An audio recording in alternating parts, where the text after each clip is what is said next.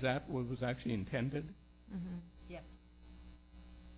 So for 8 years, without amending the housing element, we couldn't apply the zone to another site if it actually was identified. Well, and we shouldn't need to apply the zone to another site unless our existing inventory becomes compromised, which, so if, for example, if Marinwood ended up being developed with all commercial, all of the potential that we've listed on that site would be removed from our inventory. That goes away as something that 82 units or something. Mm-hmm, exactly.